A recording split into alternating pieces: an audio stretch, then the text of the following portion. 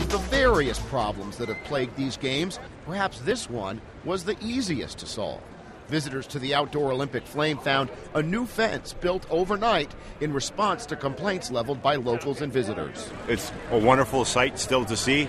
We can take pictures of it, and we're pretty close. This was the scene on Tuesday as the Cauldron controversy heated up.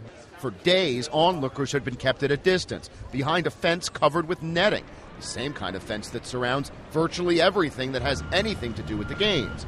The explanation offered by Vancouver organizers that they underestimated the interest the public would have in seeing the flame didn't seem to hold water with these fans. It's actually very surprising as well to me. I think the Olympic Cauldron is actually a very important symbolic symbol of the Olympic Games in every city, and it will leave a legacy here in Vancouver. Now, not only have workers moved the fence closer, there is an opening for picture taking.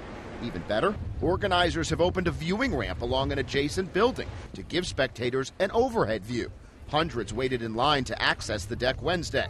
Olympic organizers rushed to take credit. We actually believe we have a solution that's better than the one that people were originally asking for, which is that people now can get above the cauldron. They have a great view deck there.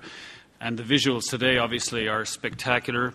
But for some here, like Dan Graves of Seattle, keeping the flame behind a fence, any fence, sends the wrong message. This is a symbol of the Olympics. Why wouldn't you want to get close to it? The Cauldron will be a permanent fixture in downtown Vancouver, which means the fence will come down when the games are over.